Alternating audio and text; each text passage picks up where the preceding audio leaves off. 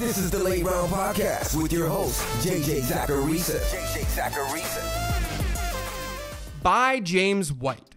So it's really tough to find a more consistent PPR running back than James White, at least outside the elite players. On the season, he's finished no worse than RB23 in weekly PPR scoring, but he's been no better than RB14. It's nice to have that week in and week out floor. He's been a great flex option. But what's interesting about his profile is that he also hasn't found the end zone that much. He's only scored once. In other words, he's maintaining this fantasy production without getting that boost from scoring. But he should have more touchdowns. He currently has 358 receiving yards and 66 rushing yards. Since we know that touchdowns correlate pretty well with yards, over the last 5 years, a running back with those totals has scored on average 2.2 touchdowns. So White's underperforming in the touchdown column when you look at regression from a yards to touchdowns conversion standpoint.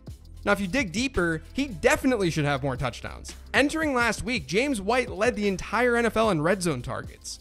Now, after week 8, he's second in the league, I guess third in the league, behind Julian Edelman and Mike Evans. And he also has 4 targets within the opponent's 10-yard line. We know he's not going to be the goal line back for New England. He only has 1 goal line rush this year. But these red zone looks and how James White is being used there should be better results. And keep in mind, this is all happening while the Patriots have just been steamrolling teams. They've had crazy positive game scripts. I just talked about how their schedule is going to be tougher. If that happens, if there are more neutral game scripts, maybe we see even more James White usage because he's the primary pass catching back. I mean, what happens if New England actually trails in a contest?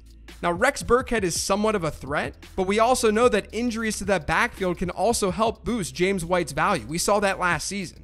So I actually think that James White is one of the best lower key trade targets this week in PPR formats.